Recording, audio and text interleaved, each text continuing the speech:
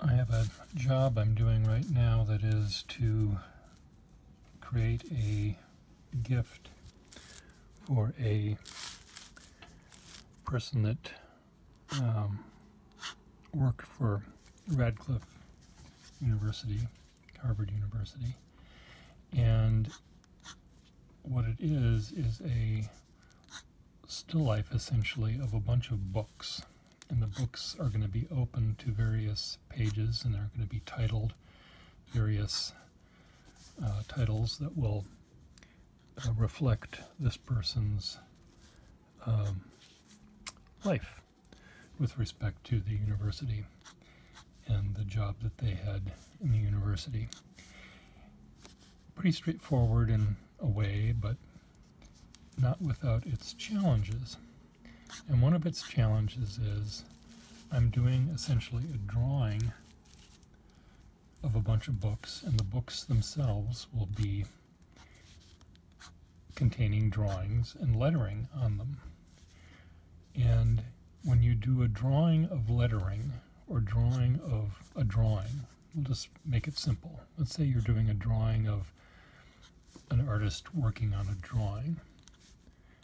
And how do you convey that realistically? And it's really sort of a fun way to do that. It's a fun challenge because you're abstracting. A drawing is an abstraction of the real world.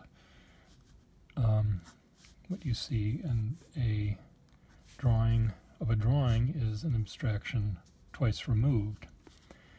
And it's just like, how do you make it obvious that that's a drawing of a drawing? To make that perhaps more obvious, imagine you're drawing a interior of a house, and the house has a window in it, wall, and the wall also has a picture on it. Now you can certainly imagine drawing the window and looking out at the window and drawing the trees, but what if there was a drawing on the wall, framed drawing on the wall, that also was a drawing of trees? Do you draw the trees in the drawing the same way you draw the trees that are outside? And that's sort of fun. Like, how do you make it obvious? Clearly, one subject is actual trees, the other subject is a piece of paper with lines, not random lines, but lines sort of sitting on top of it. And it's the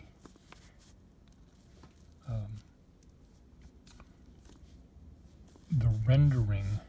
I would think you would do it differently because you're drawing a different thing. You're not drawing trees, you're drawing paper. One of the fellow artists in grad school with me in Madison, Wisconsin, was a figure painter, and he would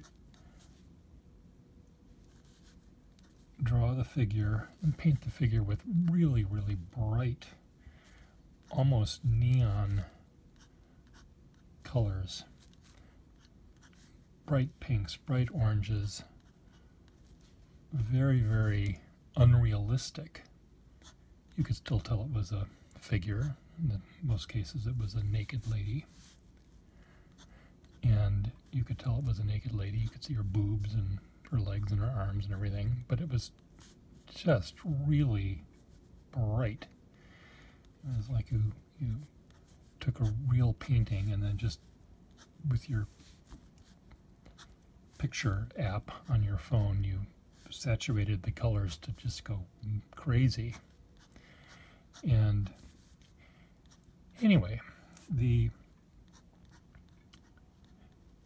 and I could understand it. I could look at the drawing, the figure, and I could understand how his eye saw what he drew, what he painted.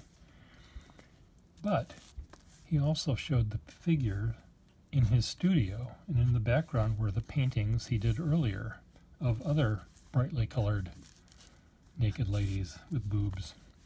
But the paintings were painted the same way that he painted the real model. And I just thought, well, that doesn't make any sense. If he sees, a beige color as bright pink, wouldn't he see bright pink as a neon pink? Wouldn't it even be crazier bright? So, in my estimation, he sort of failed in rendering the image as well as he could have, because of that, the fact that he wasn't consistent. So anyway, with me, I try to draw drawings. A drawing of a drawing, I try to make look as if it was seen through the same eyes as the drawing of the other parts of the illustration.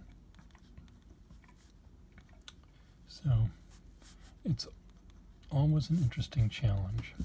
So in this case, this is meant to be a book that's opened up. The eventual thing is going to be this still life of a bunch of books. And this is going to be one of the books, and that's going to be a drawing of an atlas. So if I was hired to draw a map, I would draw the map very carefully and get out my ruler and draw straight lines. But because I'm drawing a drawing of a drawing in a book, it's removed, 2 or 3 times from an actual map. And how do I convey that? And this is what I'm trying to do now by not drawing with a ruler, drawing freehand, removing it one step further. And I may decide I'm going to label these buildings, and I'm going to sort of Greek in the letters. They'll look vaguely like words, but I'm not going to make them necessarily be readable, because that's going to not fit with the rest of the drawing. It'll jump out at you. There's not a very famous painting that Van Gogh did of a pile of books, and he also sort of failed, because when it came time to write the titles of the books, he just took a paintbrush and wrote the letters out. He didn't paint the shapes of the letters, he just wrote the letters. And it ended up, your eye goes right to those things. They might have gone to those things anyway because they're words, and you tend to look at things that are words. You tend to want to read them, so your eye goes to them. But I would have preferred if he had painted them or rendered them a little bit more like he rendered the rest of the drawing. So for me, in this particular drawing I'm doing here, I may put labels on these, but I might not. I might pretend there's a key, that's written somewhere that has numbers. I haven't decided yet. The grass areas I'm going to draw stipply, but not as evenly as I might if I was actually making a real map. Again, it's doing a drawing of a drawing, and it's an interesting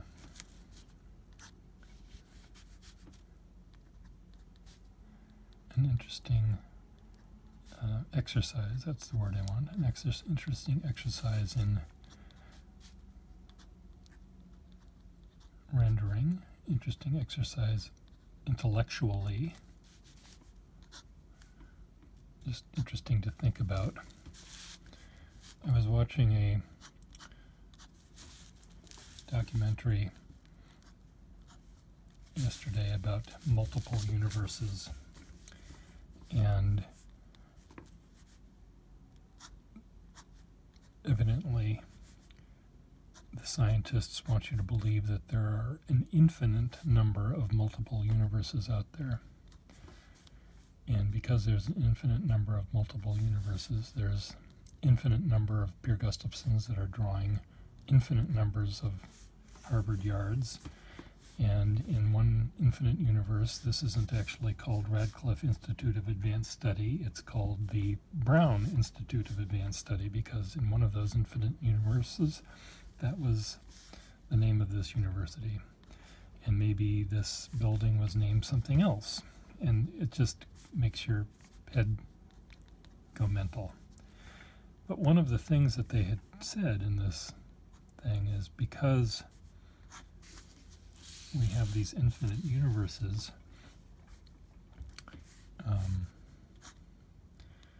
anything is possible, including, I mean, it went because of little particles, the fact that particles do weird things, therefore there must be infinite universes. And I thought that's a leap of faith. You know, why should this suddenly be true? Because there are infinite ones. Why do they have to be duplicates? Just because there's infinite numbers, but there's no two number twos. There's only one number two in an infinity. So why should there be two universes that are alike? Anyway, I'm digressing. There was a point I was going to be making, but of course I can't remember what it is.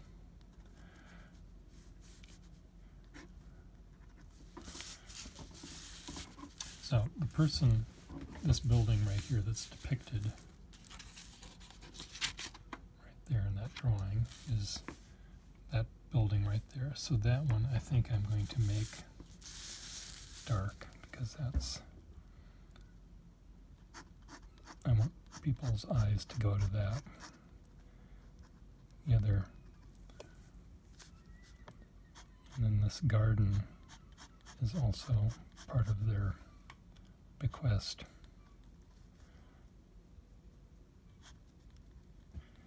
So this is the focal point of this map, of those two things. The rest I'm going to draw with hatch marks, and then I'm going to add stippling in to represent the grass. But I'm going to do it in a sketchy way, again, to make it look like the rest of the drawing.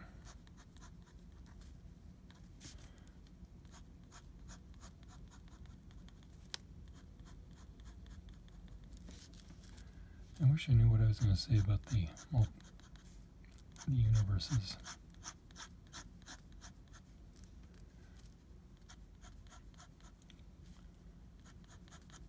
But who knows?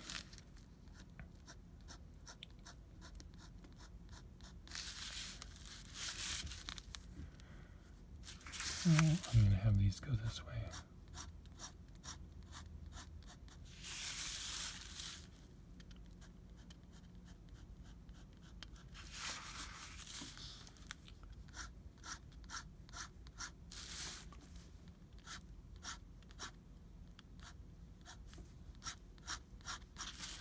When you draw with cross-hatching, or hatching, which is what I'm doing, that's another thing that you're forced to contend with, is hatching.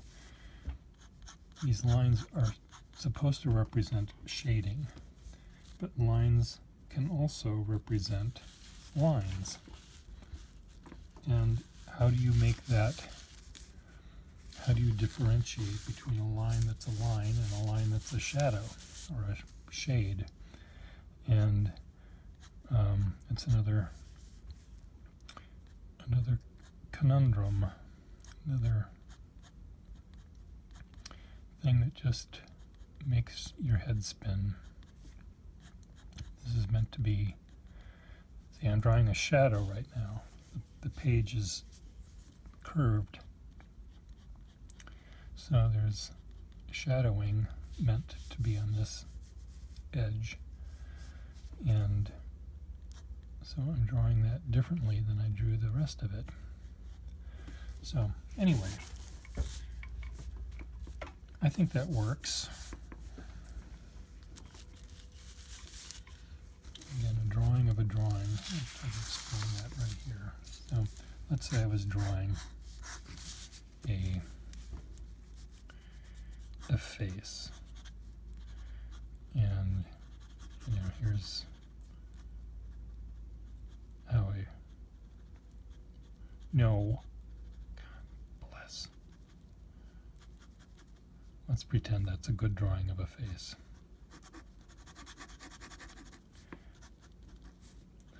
And now I'm drawing an artist drawing that face. So the artist is going to be drawn like this. I'm going to be drawing the artist with that amount of detail. So therefore, if X is to Y and Y is to Z, you have to sort of make this drawing, how does this drawing then? So that could be this removed once. And if he was doing a drawing of a drawing, maybe even the rectangle would hardly be noticeable, and so it's a fun little exercise, because you're drawing a still life. You're not drawing a person, you're drawing a drawing. A lot of people, when they draw from photographs, if they're drawing a figure or a portrait from a photograph, they sometimes say, well, gee, why does it look so flat? Well, you weren't drawing the person, you were drawing a flat piece of paper with smudges on it. Of course it's going to look flat.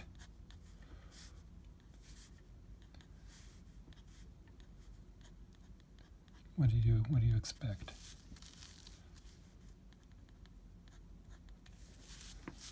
So, my advice to all of you people out there, not that you're asking me for my advice, far be it for me to even imagine you're asking me for advice, but if you are interested in drawing people, draw people. They don't have, just go and draw. It doesn't make any difference what kind of person it is. But don't draw from a photograph, because you're drawing a still life. You're drawing a piece of paper. And that's not going to teach you how to draw very well.